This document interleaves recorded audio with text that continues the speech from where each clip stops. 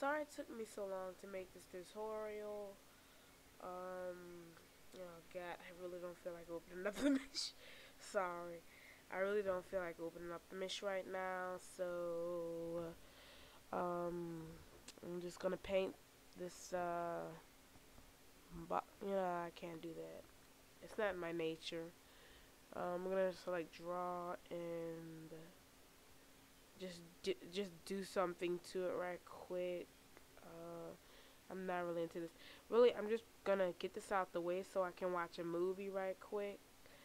So you know, I just thought I'd do this right quick because this is like I've tried to do this like 2 times already.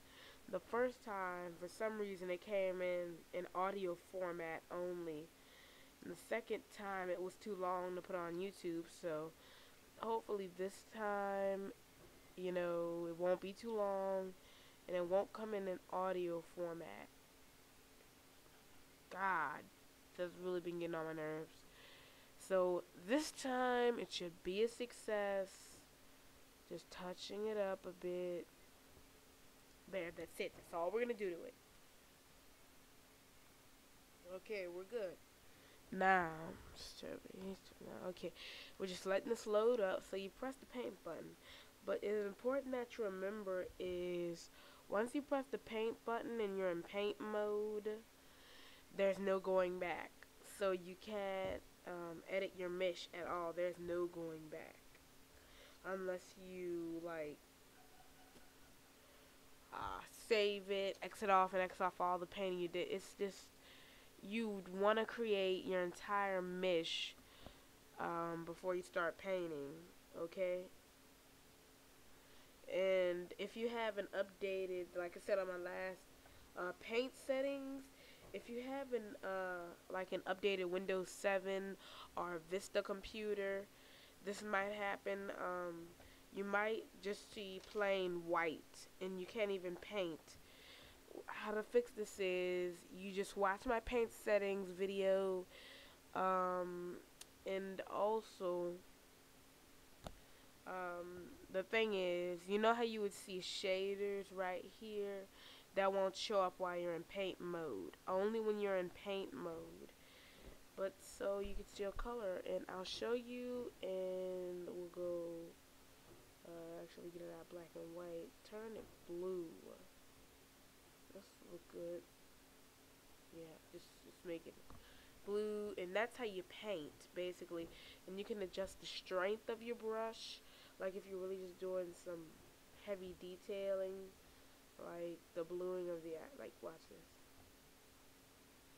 See, look how shaded that looks. I actually used it to do a glowing effect on one of my meshes. Oh crap, I can't remember what I saved the file as. It's been so long. I mean, really long. But I gave him some kind of glowing eye effect using the strength and the hardness. But just play around with them, and the size you can play around with too. You see that? The size of them. And also to feel, see, you can actually feel it with the color. Okay, there we go. Now it's been filled with the color, and we can change the color to green, say. Okay, change the size of the brush down, and can I do the glowing effect again? Okay, I'll do that again. Okay, so basically what I did is I made the eye, and what I did was I changed strength down to about there, and I marked these very pits of the eyes like that. I just did that.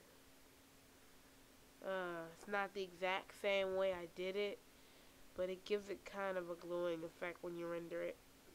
And so there we go. And so that's all you need to know about painting, really. That's it.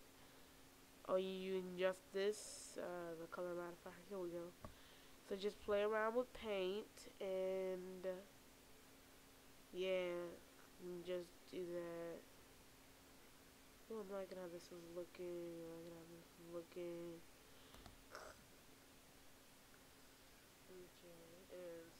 do that.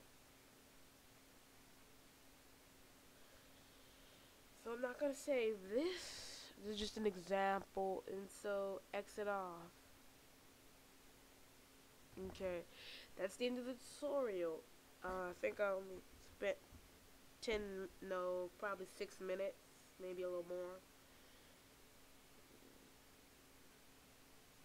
See you later.